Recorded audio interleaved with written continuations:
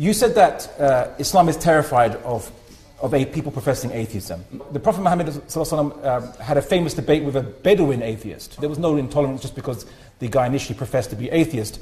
Abu Hanifa, famous classical scholar in medieval Iraq, Baghdad actually, had public open-air debates with atheists. Presumably there's atheists who were living in Baghdad at the time to actually be invited to open-air debates, and no one killed them or was intolerant to them at all whatsoever. And when you say, oh, Islam is terrified of atheists, I just want to say something. You're not special.